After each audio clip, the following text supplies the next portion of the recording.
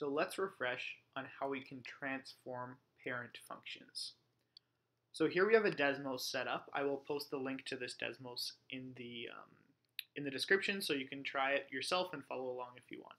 So let's start off with a parent function of x squared, which you see here as the blue line.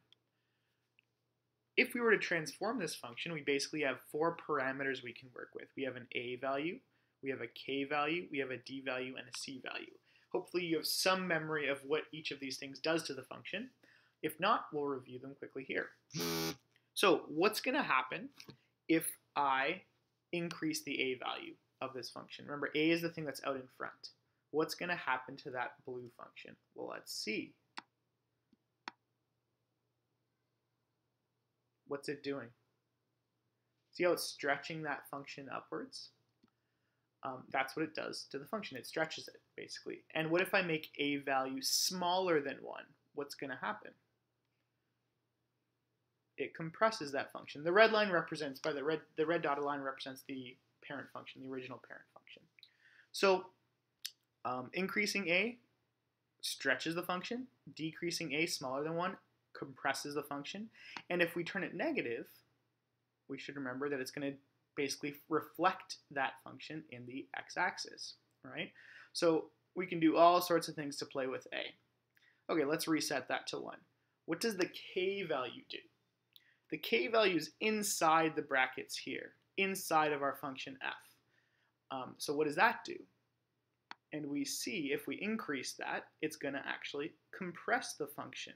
Now, it doesn't compress the function the same way as a does, right? A moves the function, basically stretches the function vertically, up and down, right? K is going to compress the function horizontally.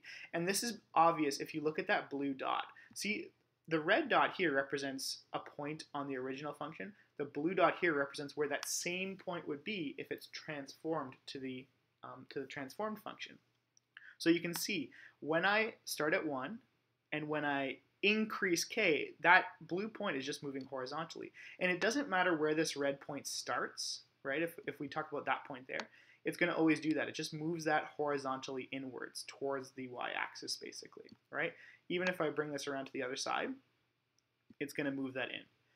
If k gets smaller than 1, it stretches the function horizontally, or it looks like it compresses the function, right, in terms of the y direction, but it's actually stretching it horizontally. It's moving that blue point outwards, right, as we can see. So that's what k does. Oh, and if it becomes negative, it's just going to reflect that function in the x-axis. Not all that exciting, or in the y-axis, sorry. Not all that exciting for a parabola, right, because a parabola is symmetric. But if we change this actually to maybe a cubic, right here, cubic, then you'd be able to see, right? So this stretching it horizontally, right, if it gets smaller. And if it gets negative, it's going to go the other way. So it reflects it in the y-axis, right? That's what changing k does.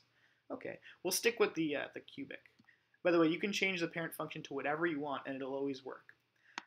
So looking now to d, what is d going to do if we mess with d?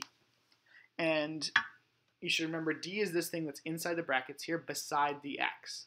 So if I increase d, what's going to happen? Think about it. Make a prediction. If I increase d, the function is going to move to the right.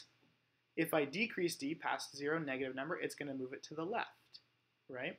So this is where we have to be careful, because if we choose a d value of 2.3, in our equation, we're actually going to put like x minus 2.3, right? It's going to be the opposite sign of whatever it is here. So just keep that in mind. And then lastly, if we change the c value, we should remember that makes it go up and down, right? Pretty straightforward. And there's no flipping of the sign here, right? It's just a positive. So once again, just a very quick review. A vertically stretches. Oops, where's that? 0. I want to put it back on 0. And I actually want to find that point. Where did that point go? It's all the way down here. A vertically stretches and compresses the function. K horizontally stretches and compresses the function. D moves the functions left and right, and C moves it up and down. Now, we have this point here, and I just want to go into a little bit more detail about how this point is transformed. Let's actually choose a different function as well. I'm going to choose 1 over x, because that's a little bit more exciting. 1 over x. There we go. So we know 1 over x is just the base reciprocal function, right? It's going to have an asymptote at x equals 0 and at y equals 0. So the function approaches like that. So if we transform it, how can we find where that transformed point ends up? So here I'm increasing the d. I'm going to decrease the c. Maybe I'll change the a little bit as well. Let's make that small. Let's just make it smaller than 1 like that. And the k value, I don't know. Let's flip that around. So the question is, how can we find out, if we start with this point right here, right? How can we find out where that point's going to end up on the transformed function? And we can sort of use this as our model, this equation here as our model. But if we go down here, the Desmos actually shows you what's happening to get that final point. In order to start from this point and get to this final point, the x value, and I can label the points here. So that's 1, 1, and then this is this point right here. So if we're starting with an x value of 1, right, in order to get this final x value of 0.3, essentially what you have to do is you have to transform x1 in this way. You're going to have to divide by the k value, because k sort of inversely affects the k value, and then you're going to have to add d to it. D, remember, is our horizontal shift, left or right. So that's how you transform that x value. And then to transform the y value, because the a value is directly corresponding to the y value, right? If we increase a, the function is going to stretch upwards. So a times the f of x value, so the y value, remember f of x1 just means the y value, so the 1 basically here. We're going to have to multiply by our a value and then add c. And that's how we get that final transformed point here. So you can apply these same transformations to any type of functions, and as long as you know your k, d, a, and c values, you can always find where that point goes on the final function, right? Just by using that pattern. So that's what we're going to be doing in the next section. This also works no matter what your function is. I could even turn this into a sine graph, like sine of x, right? So there's our point on our original function, and this is where the point's going to end up on our transformed function. So feel free to play with this Desmos, or even use this Desmos to check your answers when you're doing your homework.